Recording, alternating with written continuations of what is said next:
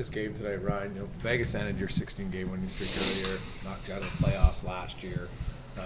Without one of your better guys, is this an opportunity for a lot of your players to step up and to even look at kind of, I don't know, statement games, even a fair assessment of how you do this? Yeah, I mean, I think we're definitely excited for the challenge tonight. You play a team like this at this point of the year. It's who you want to be playing, really. I mean, you want to be playing these big games and in the lead up to the playoffs and playing against good teams and really testing what you can bring every night. And so I know we're excited for it. We'll be ready to go from the start. And yeah, I mean, these are the fun ones to play. Obviously, we have history with them. Obviously, we're fighting with them, and there's a possibility of a playoff matchup. So that brings some extra attention to the game. But if it's a statement game, I don't really know.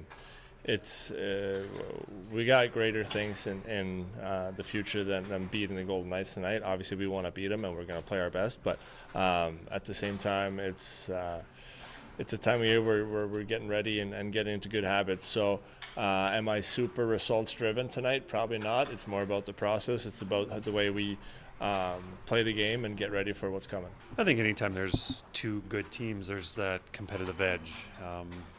You look at, obviously the more familiar you are with a team, the more that competitive nature comes out.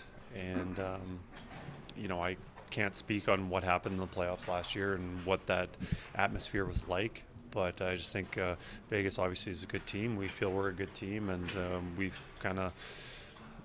there's always those tests on a match on when you play another good team of you always want to come out on top. The last game that we played against LA, which is a very likelihood of that might be a first round matchup. Just the fact that we beat them last game doesn't give us we've got the upper hand on beating them in the playoffs. And what happens tonight, whether we win or lose, I don't think that's an indicator on what's going to happen in the playoffs if we play Vegas. I wasn't here last year, but I believe that possibly it was the last game that Vegas and the Oilers played, and the Oilers came on the upper hand. I believe it was an exciting game, a high-scoring game, and I just don't think it has much effect on what happens in the future.